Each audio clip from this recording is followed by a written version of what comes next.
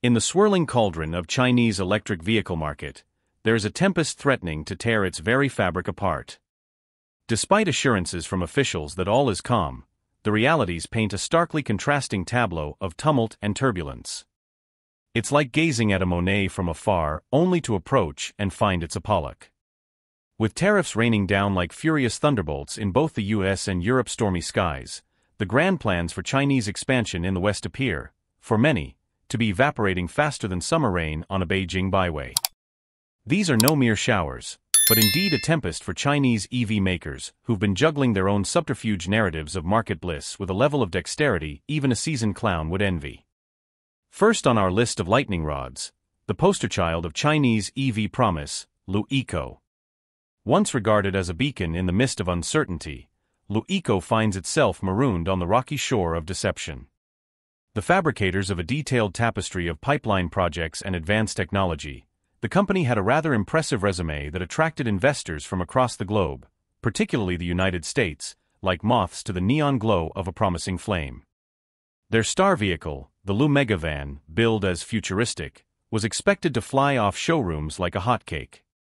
Promisingly luxurious, with a robust autonomy of over 700 kilometers, 435 miles, Lu Auto assured investors of a demand that would rival a Black Friday brawl. But when consumers voted with their wallets, favoring crossovers and SUVs instead, demand withered like a desert blossom under the blistering sun.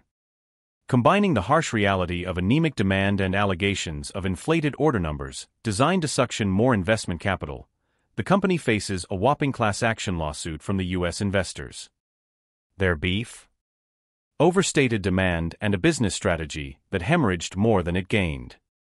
So folks, Lesson 101 in EV vanity projects: just because it glistens does not mean it's gold.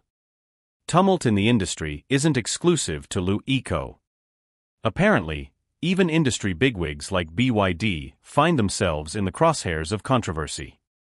An alleged sales drop and financial difficulties have left the company gasping for a fiscal lifeline, which arrived courtesy of the Chinese government. One moment they're upstaging Tesla on a global scale, and the next they're reporting a drastic tumble in Q1 sales. They must be feeling like an Olympic sprinter that tripped at the starting line. If misfortunes came in threes, Chinese EV market would be considered a lucky dip. Major companies, such as Trailblazer Neo, appear to be buckling under slowed growth and plummeting share values. It's like watching a thoroughbred stallion being outrun by a donkey at the Kentucky Derby. The stages of any potential recovery seem lost in the great smog of Beijing.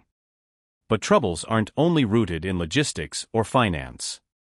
Manufacturing quality has also limped into the picture.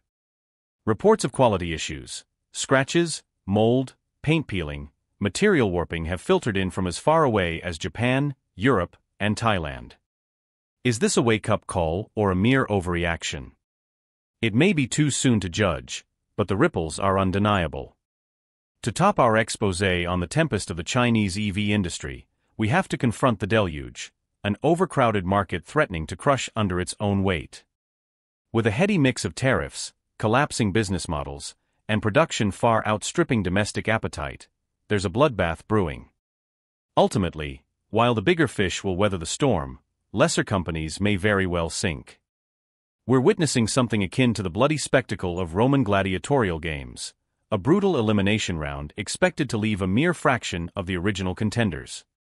It's a dog-eat-dog world in the Chinese EV industry, and right now, the runts are looking rather scrumptious.